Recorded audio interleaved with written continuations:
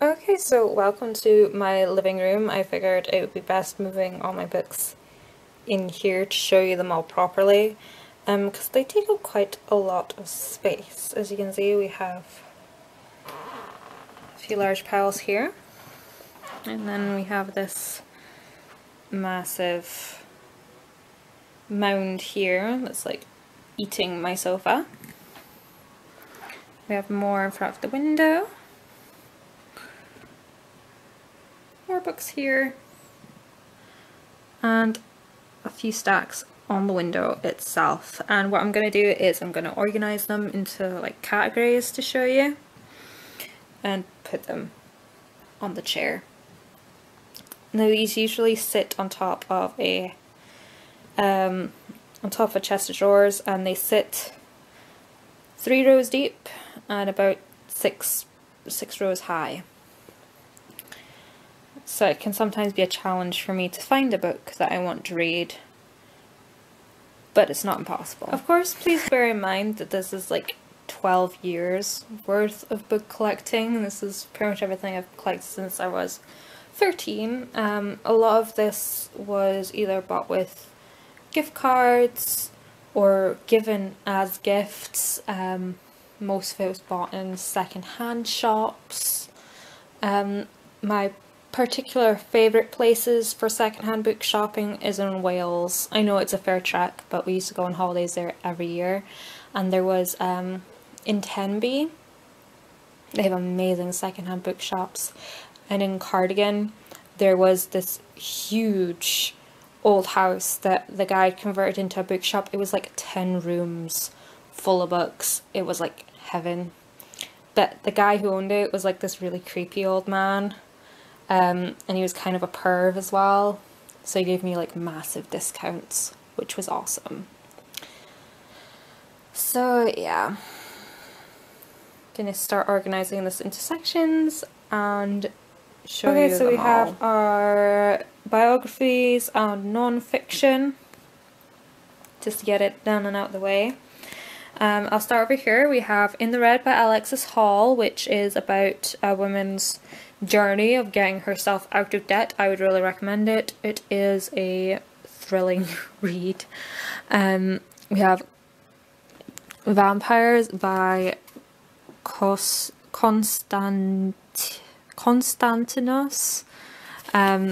basically by this guy. And it's basically everything you'd want to know about vampires, basically. Then we have D.H. Lawrence, Apocalypse. It's an essay he wrote near the end of his life about his anger towards the modern world. West End Girls is a memoir about life in Soho, London post-war. Then we have Shopping, Seduction and Mr. Selfridge by Lindy Woodhead. As you could probably guess, that is a history of the history. Say that again. That is the history of the Selfridges store. Eating Myself by Candida Crew. That is about a woman's struggle with eating and weight. Freakonomics by Stephen J. Levitt and Stephen J. Dubner. This is just crazy facts and laws, and I haven't read all of it yet, but I have had it highly recommended to me. We have Spells for Teenage Witches by Marina Laker, or Baker, is it? Yeah, Baker. I bought this when I was like 13. So enough said there. It is actually really interesting, gives you a bit of an overview of the Wicca religion and things. We have Girls Aloud, Dreams That Glitter. I got this from Poundland. It wasn't entirely what I thought it was going to be. But there you have, I have a copy. Where in the World is Osama Bin Laden by Morgan Spurlock. This is one of Nick's books. I'm guessing Morgan Spurlock is a comedian, and this is some kind of comedy book or something. I don't know. Anne Applebaum, Iron Curtain, History of Soviet Union. How to Win Friends and Influence People by Dale Carnegie. Pretty self-explanatory, that title. Secret History of the World by Jonathan Black, all about secret societies and how they have a grasp on the world. 6 Weeks to Oh My God by Venice A. Fulton is a diet book. And it's actually really interesting. It kind of talks about how most diets, like fad diets, things like the five, it just talks about how most diets in the mainstream culture are just set up to make you fail. Like, you lose weight, but then you gain back more weight than you lose originally. And then we have Girl with One Track Mind by Abby Lee, and this is a memoir of a girl addicted to sex. Grace Bowman, Thin. I'm guessing you can tell what that one's about. It's about a girl with an anorexia issue. Breverton's Phantasmagoria, Breverton's Phantasmagoria is a compendium of monsters, myths and legends by Terry Breverton. Got this from TK Maxx for $2.99. That was an awesome deal. I basically bought this so I had a reference for story writing. Yeah, Stephen Hawking's Brief History of Life, Zachary Sitchin, The Stairway to Heaven, second book in the Earth Chronicles. I have my York notes for The Great Gatsby, and this used to be owned by Sarah Thomas from Gwinnett. So Sarah Thomas, if you are watching, I've taken very good care of your York notes. And they came in very helpful. Look, I still have my little plan here from our personal study. So yeah. Then we have David Peltzer, My Story, A Child Called It, Lost Boy and a Man Named Dave in a Bind-Up. That's it here. I've read A Child Called It and I found it rather sickening, and I have yet to go on to read the rest of the books.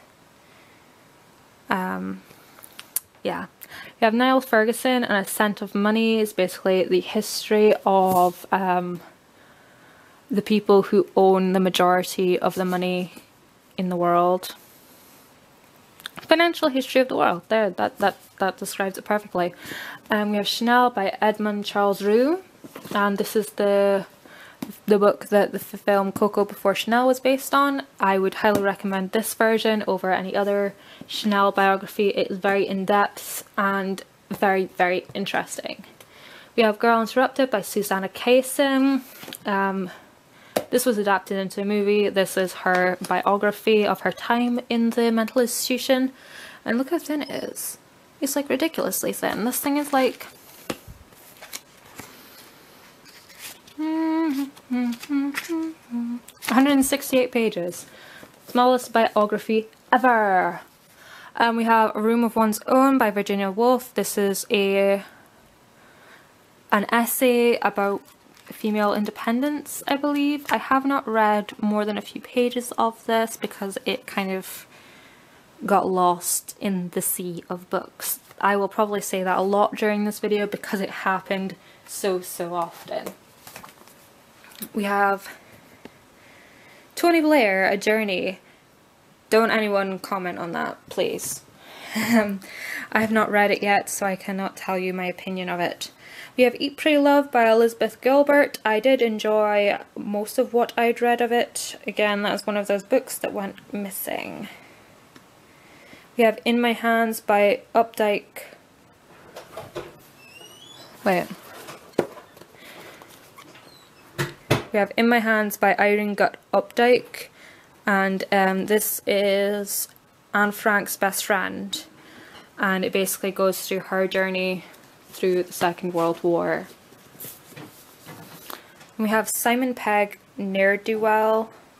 Again, I have not read that, but Nick has tried to read it and he said it was a bit iffy. Then we have Quiet by Susan Cain. Again, that's a discussion on introverts versus extroverts. The Victorians by Anne Wilson. This is a rather beefy history of the Victorian age. Now we have Marie Antoinette by Antonia Fraser. This is the book that the film was based on, but again it is a really beefy history of Marie Antoinette's life, filled with pictures at incrementing times.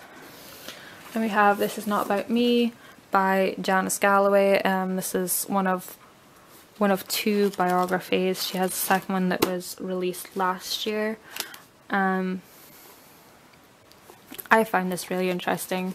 I do not know if I'm related to this woman. I may possibly be, because my family's from Glasgow and she's from Glasgow, and yeah. But then there are a lot of Galloways in Scotland, so you never know. Would be cool though. Duchess by Amanda Foreman. Again, a history of the Duchess. She's described as the Princess Diana of her day.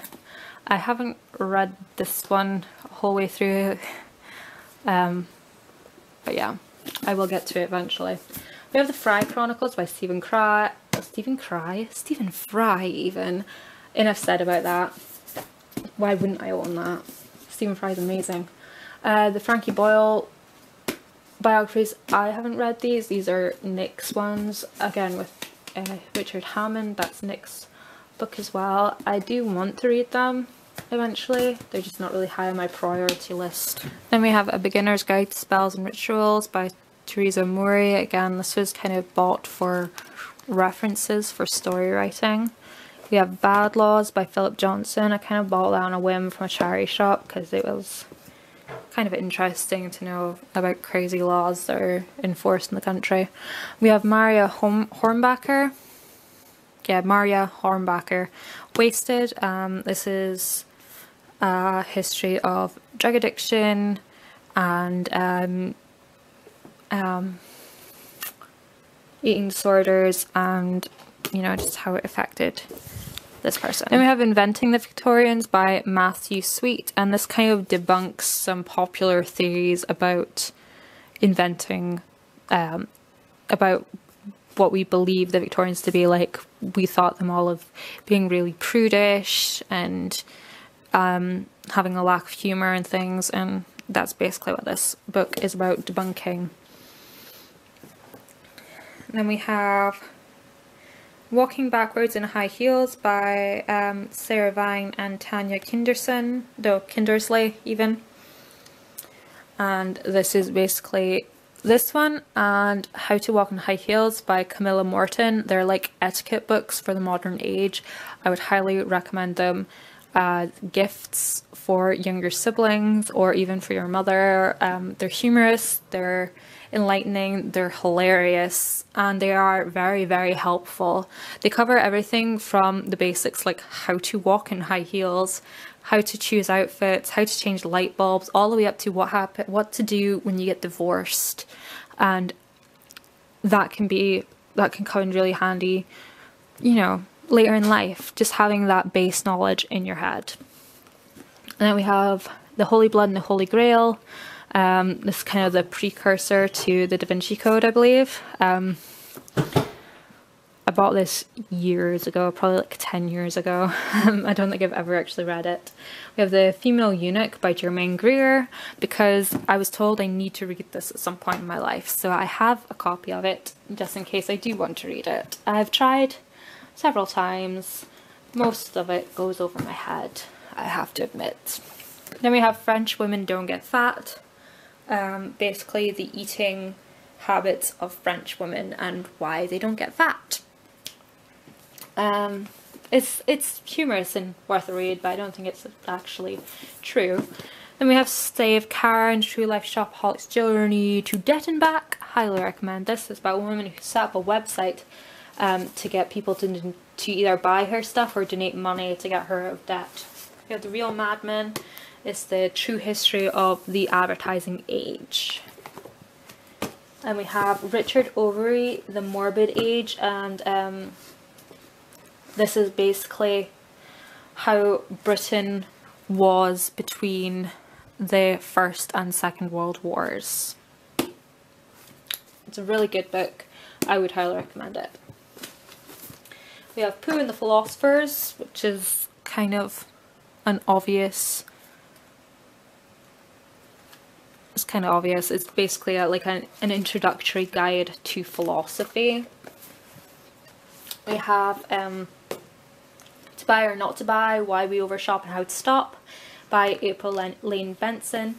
This is really interesting. It's full of little exercises and worksheets to help you cope with a shopping addiction. Which, if you haven't guessed by the amount of crap I own, I guess I have one. We have another Neil, I'm not sure if it's Neil or Niall. I've been told that's Neil, but I went to school with a guy who had a name like that and he was called Niall. Who knows? But this is Civilization, the 6 Killer Apps of the Western Power. And this is about how there is a power shift from the Western world that's gradually going east. We have Judi Dench and Furthermore. I'm a big fan of Judi Dench. I have not read this yet, but I will get to it soon. We have Helena Rubinstein by Michelle Fitoussi, and this is really, really interesting. It's sad how her company has ended up, but the woman is very inspiring. Another 2 of Nick's books are sneaking in here. You can't even see what I'm talking about. I do apologise. I'm so bad with this camera. I have another 2 of Nick's books. These are Jeremy Clarkson ones. He does really like Jeremy Clarkson. They are really funny. They're just about life, cars, things that get up his back. They're funny. They're what we call a toilet read. Running with Scissors by Augustine Burroughs is a memoir. It's one of like 4 memoirs he's written. I'm not actually entirely sure what it's about. I read it so long ago. I think I bought this like 6 years ago or something. But yeah, I found it funny. I remember finding it funny. It's been adapted into a movie, so you could always just watch the movie. Another diet book. This came free with Cosmopolitan. Never really given it a try, so I can't really tell you if it works. We have a book on post-war literature from 1950 to 1990. I bought this when I was going to go back to college and do English. That never really came to pass, but I have this anyway, and it's actually really interesting. And it kind of compares texts and authors and writing techniques and themes and things. I would recommend it if you are at university. But yeah, that's that. Then we have Nostradamus, again, for writing purposes. Marilyn Manson, The Long Hard Road Out of Hell. This is a really good book. Even if you don't like Marilyn Manson, I would recommend checking out at the library or something. Just the way he was brought up and the little quirky things that he did, and there's like copies of his short stories in here, and just the journey of how he turned from Brian Warner to Marilyn Manson is really interesting. We have 100 Years of Fashion Illustration. This I thought was actually going to be a history of fashion illustration rather than just a book of pictures, but you know. And then we have War Paint, Elizabeth Arden and Helena Rubinstein by Lindy Woodhead. This is a really good comparative kind of history of the 2 companies and their rivalry. If you're a makeup enthusiast, I would recommend this because you would really enjoy this. And the last non-fiction book I have is 30-something and Over It. What happens when you get up and don't want to go to work ever again. That was a mouthful. I haven't read it yet, but it has something to do with, you know, just like having a midlife crisis and what Casey Edwards did with herself, and then she wrote about it. The synopsis was really interesting on Amazon, that's why I have it.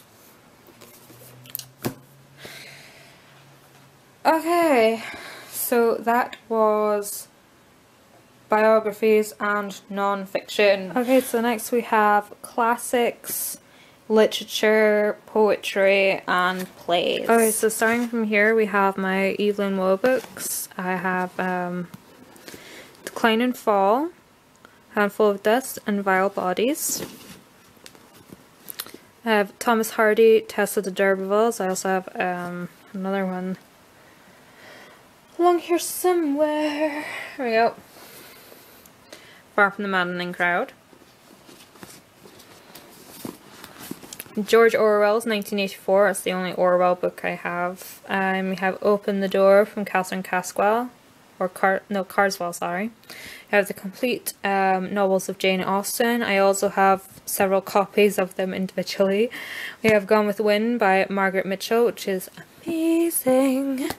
Empire of the Sun by, why are you not focusing? J.G. Ballard? We'll go with Ballard. Sylvia Plath, The Bell Jar. Everybody needs to read this.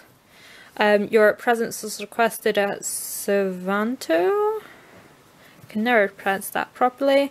By, again, can't pronounce it. Mile. I don't know. But Chapman, anyways. We have my H.G. Wells books. We have The Time Machine, The First Men on the Moon, and The War of the Worlds. We have the Bronte sisters. We have The Professor, The Tenant of Wilfrid Hall, Agnes Grey, Wuthering Heights, and Jane Eyre. We also have Tom Wolfe. I'm not actually sure if this class is literature, but I decided to put it here anyway, and it's The Bonfire of the Vanities. We have Tooth by Milan Kundera. We have The Unbearable Lightness of Being. Next we have Dr. Zhivago by Boris Pasternak, which is in an awesome edition. Again, this came from the Creepy bookstore in Wales, and I got it for like 50p. It doesn't say which this edition is, but it's quite an old one, safe to say. We have A Room with a View by E.M. Forster. We have To the Lighthouse by Virginia Woolf. Have Two by Haruki Murakami. We have Norwegian Wood, which my English teacher recommended to us all, and Sputnik Sweetheart. We have Gustave Flaubert, Madame Bovary. We have Truman Capote, The Breakfast at Tiffany's. We have my Charles Dickens. We have The Great Expectations, The Old Curiosity Shop, and David Copperfield. This one's one from when I was a kid. I'm not actually sure if this is like an abridged version or anything like that, but it has like cool illustrations. We have Jeanette Winterson. I do like Jeanette Winterson. We have Written on the Body, which was the first book of hers I ever read. I devoured it within like a day. We have Art and Lies and The Passion. We have my Fitzgeralds.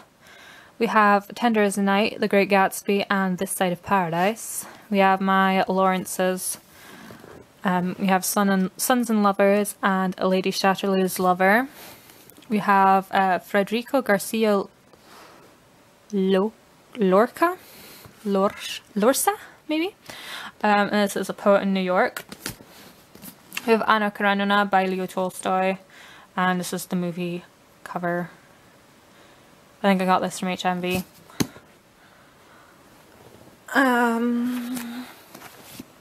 Back over here we have Esther Freud with The Peerless Flats.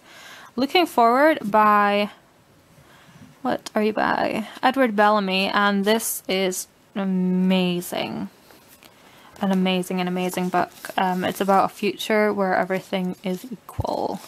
Nick's better explaining it than I am, but it's kind of like the positive version of 1984. This is sort of like a utopian society. We have Picture of Dorian Gray, which I haven't read yet, but really want to. Then we have One Day in the Life of Ivan Denisovic. I think. And it's by this guy, Alexander Solzhenitsyn. I'm not even gonna attempt that. We have Phantom of the Opera by Gaston Leroux. Collection of short stories by Sarah Maitland. Women Fly When Men Aren't Watching. We have The Odyssey by Homer. Again, I haven't quite read this, but I've given it several attempts. We have Sophie's World by Justine Gardner, which is all about philosophy, and again, I would recommend everybody to read this book. I do need to get a new copy because there are pages missing out of this. I bought this from a second-hand store. There are pages missing, and there are pages which look like this. Like someone's written a note and torn out a bit of the page. So can't say I've read this in a long time, but I enjoyed it the first time I read it. I'll tell you anyway. I first read this when I was like 12 and I didn't fully understand it, so that's why I bought my own copy, because I previously had it from the library. And yeah, so I'm gonna have to actually purchase another copy of that. We have my Daphne du Maurier books. We have Rebecca and the King's General. I could have sworn I had a copy of Jamaica Inn, but I don't. We have Goodbye Berlin by Christopher Isherwood. Janice Galloway, The Trick is to Keep Breathing. I would highly, highly, highly, highly recommend this book. I will do a video at some point on books that I really recommend. We have A Beleaguered City by Margaret. We have Vanity Fair by William Makepeace Thackeray.